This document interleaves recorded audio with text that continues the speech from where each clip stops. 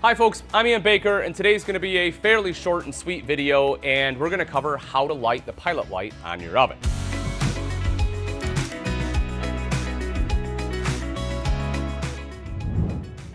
So a couple quick things. One is safety. Anytime you're going to turn on a pilot or you're adjusting or rather turning it from pilot to a desired temp for your oven, you always want to open the oven door just to make sure it is being lit. That way you ensure that you're not building up gas in your oven, as that can be very dangerous.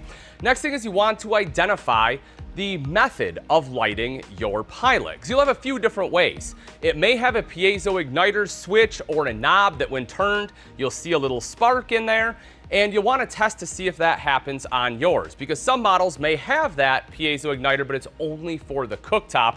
Some of them may not have anything at all, and that's of course when we'll use a lighter, which I will cover in just a moment. So when it comes to actually lighting the pilot, what you want to do is find the selector knob for the oven. You will turn it to where it says pilot and then push and hold.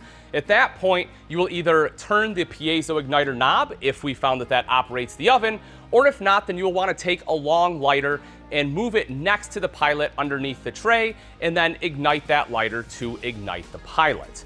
Once it is lit, you will want to continue to hold that knob for 20 to 30 seconds. At that point, you can slowly release that knob and that pilot should stay lit.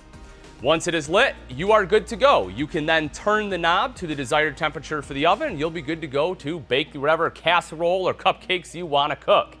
And if you want to continue using the oven, if you're continuing to camp, no problem. When you're done, you're ready to turn the oven off, don't turn the selector knob to off. You actually want to turn it back to pilot to keep that pilot light lit, so you don't have to relight it during this camping excursion. Then when you're all done, you're ready to pack up and leave. At that point, you will then turn it to off. That way your pilot is not running during travel. And folks, that's really all there is to it. Pretty simple process, but definitely some safety precautions there. Again, make sure you always have that oven door open when lighting the pilot or when adjusting the temperature for the first time to ensure you're not building up propane. Thanks again for watching, folks. I'm Ian Baker, and until next time, we'll see you later.